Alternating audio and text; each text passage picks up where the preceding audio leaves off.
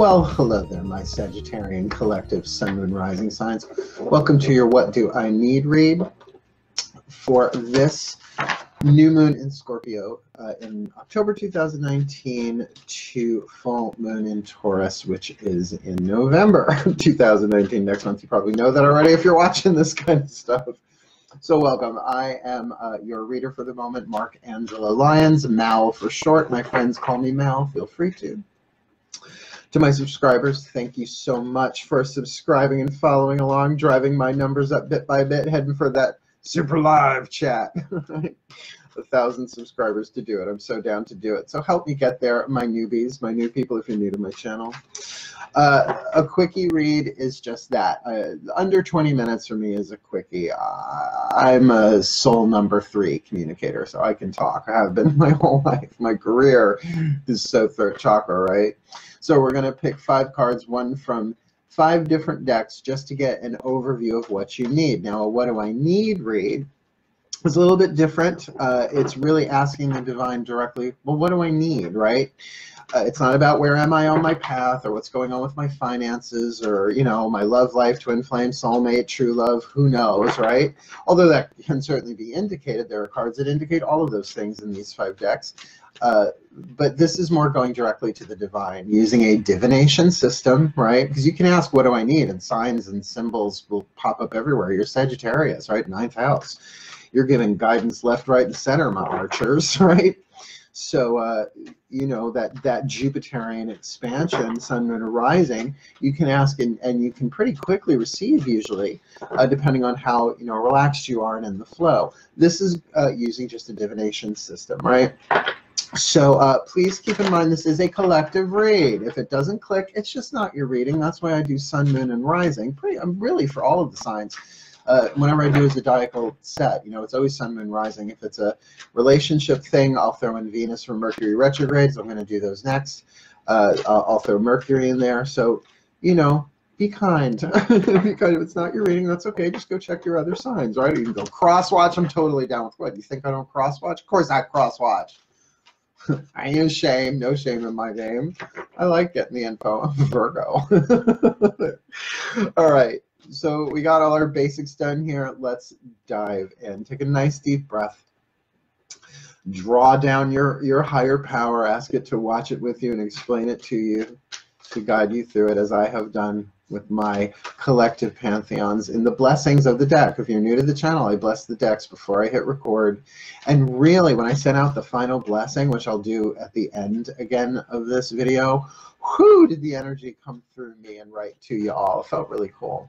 So here we go. My collective pantheons of angels, gods, masters, and the higher selves of all involved. Please, one card in clarity for the Sagittarius collective Sun, Moon, Rising sign for this new moon to full moon next. What is the archetype card? What is the archetype that they need to look at, to focus on, the soul power that they need to alchemize from shadow to light, from lead to gold for the well-being of all? What do they need for this new moon to full moon next in terms of an archetype? Oh, youch, the martyr. Now look, everybody, no, don't click off just yet. I know people are like, oh, I don't like it. That's not for me. But look, the martyr is a divine family archetype. The thing about archetypes is they are neutral. Now, again, I'm going to try and fix my lighting a little bit better. You know, it's also daylight. It's probably sunlight literally shining on the cards. It's got a definition for the light and the shadow, or if you like, the lead and the gold. So, like, the darker the lead is, and we all know martyrs. I mean, we've all martyred at one point or another. It's different if you've got, you know, the archetype lifelong. This can be something that you need to look at, perhaps maybe within yourself, maybe not. Maybe you're dealing with a martyr. It's always a flip-flop thing that can go on in divination. But as horrible and toxic as the shadow is as brilliant and bright as the light is. I mean, so many of the great masters were either martyred or martyrs, right? So I'm going to read that once I get all 5 cards down to put that in context, right? Because, you know, people are like, oh, I got the Lover's card. That's so great. But the shadow side of the Lover is like obsessive, jealous, crazy, fucking stalker energy. So, you know, we all have, all of the archetypes are in the collective unconscious. So even if it's not something in your usual repertoire, doesn't mean we don't have access to it, right? Absolutely. Like when I look at the archetype of the engineer, I'm like, meh, right? There's no animation of repulsion or attraction. If there's repulsion or attraction, it usually means it's in your energetic field, right? But for that one, I'm like, meh, but that doesn't mean I can't figure shit out, right? I can absolutely engineer a solution for myself. You should see what I get away with here in my home, Elysia, as I call my home in Hobart. It's essentially the spa section of the underworld. I'm a witch. Anyway, so let's ask the angels now. My angels. There you are. Please, one card of clarity for the Sagittarian collective, Sun, Moon, Rising sign. What do they need for this new moon to full moon next, considering the collective pantheons have said they need to address, deal with, alchemize the martyr archetype, and as we said, either within themselves or dealing with somebody else, right? So my angels, what say you? What do they need? Well, now we know it's romantic. All right, so there you go. You need the romance. You need to look at this some way in romance, in a romantic context. See why these are quickies? It's like I'm going to explain them. That's one word to explain the martyr. A lot more on that card, right? So that's what we're going to ask the gods. My gods, Zeus in particular, who sits solo on the throne of Sagittarius. Talk about an archer. Lightning bolts. Bolts of truth. You get me, Sag, right? Speak the truth. Blow shit up. So, my gods, please, one card of clarity for this Sagittarian collective. Sun, Moon, Rising sign. What do they need for this new moon to full moon next? Considering the collective pantheon says the martyr, and the angels say romance. What say you, my gods? What do they need? Well, we're looking at the Five of Flames there, Pele the volcano, right?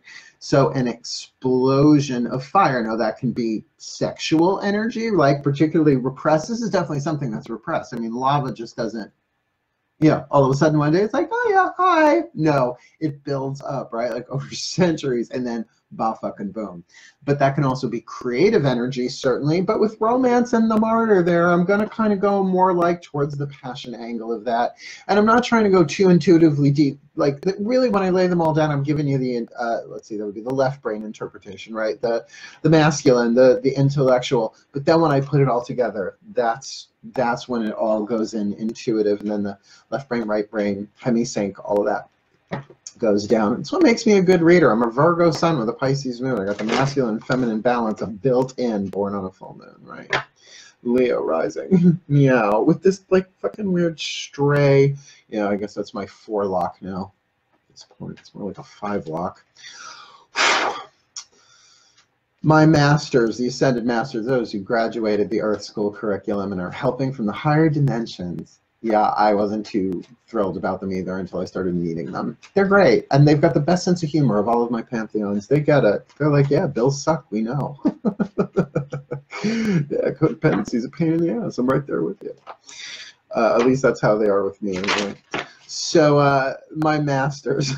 See, it said it's Sagittarius. It said jovial, Jove, Jupiter, Zeus energy. I love it so much. Please, one card in clarity. Oh, it feels so good to empath the Sagittarius.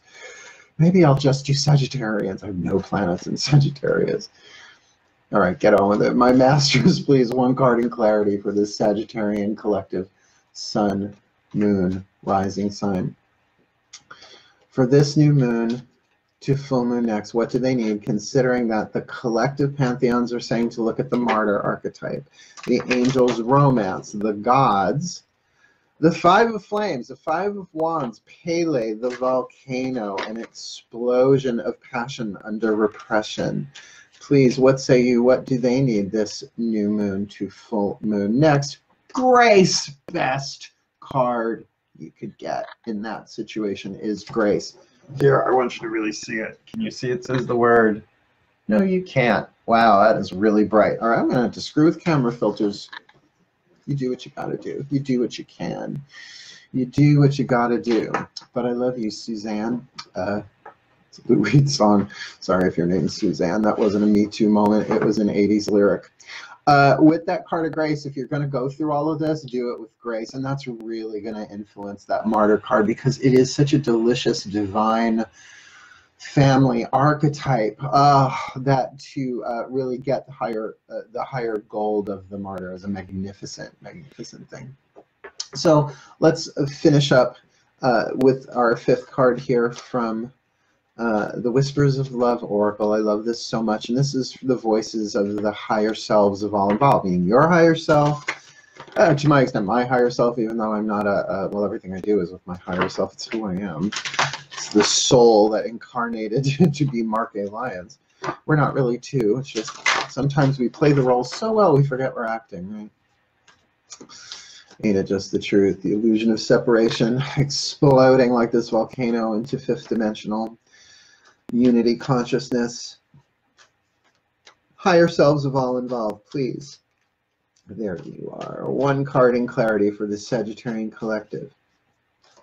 Sun, moon, rising sign for this new moon to full moon next, considering that the collective pantheons say the martyr, the angels, romance, the gods, Pele, the volcano, and the master's grace. What say you? Higher selves of all involved, what do they need? Love is all around you. Really good with that grace card. Love is all around you. There's more written on that card, and I will certainly get to it. But for now, love is all around. No need to waste it. You can take the town. Why don't you take it? You're going to make it after all. So let's read this martyr for you, all right? Because I know, like, if I didn't know this and I was watching the video and so it said, and you are the martyr, I'd be like, fuck you, click. All right? No. But this really is such a high vibrational thing. So again, light and shadow, lead and gold. Let's look at the light. Light attribute, learning the transcendent nature of service to oneself or a cause. The transcendent nature, right? That's why they're flying. That's why they are in the clouds, right? That's why they're soaring. The transcendent nature of service to oneself or a cause. So service to yourself, taking care of yourself, perhaps having to walk away from things that do not serve and into things that do, right? My hunters, right? My archers. So that thing of service, that martyrdom to a service where you take on perhaps the suffering of others so they don't have to suffer, or you go into where there is suffering and give your gift of what? Levity, joy, pleasure, and in this case, possibly sexuality and romance. Well, definitely sexuality and romance, because that's what's there. Now, that can also mean that you're dealing with a martyr, so let's read the shadow side, or if, look, we all do this every now and again, so, you know, don't get too twisted. Shadow attribute, addiction to self-pity. Right? Now look, everybody self-pities, but addiction to self-pity, I mean, there's so much biochemical stuff that goes on with emotion. Every time you have an emotion, hypothalamus puts together all these chemicals and amino acids and shoots it into every cell in your body. So, you know, addiction to any emotion is possible. Although I have to say, being addicted to the love of the gods, right? The love of God is noun and verb, like that emotion, seems to only be drawing me closer and closer and closer to the divine. And that's a very Sagittarius thing, right? Very mystical too. So, you know, keep an eye if there is self-pity going on here, because with this romance card, there is something so warm and something so hot and something so, oh, I'm getting the word mergy, like not just energy, not just emergence, but mergy, like it's like the energy is just merging and blending. And there is something that feels explosive here. That feels like, you know, is this an orgasm card? This is definitely a blasting open of hidden passion, right? At least. But that feels like an orgasm, I'm going to say, from the depths of your soul. One of them, they're tantric, universal, every particle in all dimensions going, yes, wish, right? Blessed, blessed be. And all under grace, right? So make grace part of your vocabulary. That's what you need. Say, all right, now I wrote a book called Words of Grace. It's essentially a book of prayer. You can jump in wherever you want, but it's an ebook. Go to my website. The link is down below for the book as well as Spell Ingredients, the first ebook I did. Wanted to see if I could make an ebook, and I did. I took one of my witch classes and turned it into an ebook. But Words of Grace really is saying, okay, well, you know, I don't know what this is, the grace of humility, which the grace of humility is really a wonderful thing to have in place every day. It's to know that you don't know. Grant me the grace of humility. Great maiden goddess, the maiden grace. Grant me the grace of humility to know that I do not know, but I'm willing to be shown, right? Show me what I need. I'll do my best, right? Humility. Humility is the shield against humiliation, because, you know, if you did your best, you can't really be humiliated. You'd say, no, I prayed, I did my best, right? So with grace, like really make grace, like even if it means saying grace at every meal, right? Every cigarette, every whatever, but there's something very graceful, that there is a divine sexual connection here. You know, not every divine connection is soulmate or twin flame in a romantic relationship sense. That's why I do the twin flame and soulmate readings. But to get that there's absolutely what I would call tantric partners, that true love tantric partners, that it may not be a relationship forever and ever and ever. In other words, quickies can be sacred too. One night stands or otherwise. Remember, I am pagan. I dissolved that Judeo-Christian sexual guilt out of my system long time ago, being gay and coming out junior year of high school in the 80s, taking my life into my hands. I've been doing this a really long time, because then particularly, love is all around you. There is love everywhere all the time. Simply acknowledge this is truth. So acknowledge that, you know, love is who we are, and that this universe, everything that happens is here to help us, to serve us, to make us grow. So we don't have to like it all, though. Oh, no, no, no, no. Being stuck in traffic, you don't have to sit there and like it. You go, okay, this is helping me somehow, whatever, right? And just being aware of it, you'll feel your energy shift a little bit. So to kind of adapt that into, okay, so then love is all around me. I may not see it because maybe I am kind of like burnt out and taking on other people's stuff and not even realizing that I am martyring myself. But I can shift into that place of service, right? Service to myself. Let me service myself here. But with this romance here, there is no question that there is another person involved here, that, you know, maybe there's some martyrdom going on there too. I'm feeling that in like maybe 2-3% of the collective. So that's not a huge dominant vibe going on here. But to really flow in with that romance, because it is passionate. Now, look, people don't like the fives in the tarot because they're like, oh, 5. It's a card of change. Hence the pentacle, right? It's like fire, earth, air, water, spirit. It's about a completion in the 4 that then poof, changes to move on to the 6 of balance. So they are temporary. They are transitory. This is not the tower, all right? This is an explosion. This might be a one-time thingy to look out for. If not, it feels like a brand new sexual experience. Why? Because there is grace. What is grace? Here, I'll put that there. What is grace? Grace is a divine substance. It is the breath of the gods. It is the breath of the divine. So this feels, I gotta say, feels tantric. And you know, I was gonna do another one. I did quickie sex reads last month for September, and I enjoyed them, but the numbers weren't high, and you know, I don't necessarily have the best divination sets for that kind of stuff, but I know quite a lot about sacred spirituality, Eastern and Western, you know, from Western sex magic and occultism to, you know, Eastern Tantra, balance and chakras and whatnot, right? So, you know, there just feels like a touch of that. And look, if it was just these 2 cards, I was like, have fun with your lover, right? But then when you bring in the martyr, such a high vibrational archetype, and that's something, if you're ever going to study archetypal dynamics, first of all, go read Caroline Myss. Everything she's ever written on the subject, she's a genius. She's my favorite spiritual teacher. Well, her and Matt Kahn, there, divine masculine, divine feminine, maybe flip sides, I don't know. But to get the power, the voltage of that is just so damn strong with grace, and love is all around you. This feels like a mystical, sexual, romantic experience. So I hope for you it is. Cool, cool. Please do like and subscribe. Wishing you the very best and the very blessed. And because I've done this for every sign that I have done so far in this series. I will do it for you too. Take a breath, sweethearts. May the Sagittarian collective sun, moon, rising signs be blessed with all that they need from this new moon to full moon next. That they can alchemize this martyr archetype with romance and this volcano explosion of passion with grace, and discovering that love is all around us, that love is all around them. To let it in, to play, to explore, and to transform for the well-being of all. And so it is. So mote it be. Thank you so much for watching my Saggies. I love my Sagittarians in my life. They're great fun. So wishing you again the very best and the very blessed. Please like and subscribe. Hit the notification bell too. Apparently all this stuff drives up the algorithm. I don't know what an algorithm is. My millennial tries to explain it to me, but it doesn't make sense. Whatever. So enjoy, laugh, have fun, and for now, hail. Farewell, happy tantric experience, and blessed, blessed, blessed be.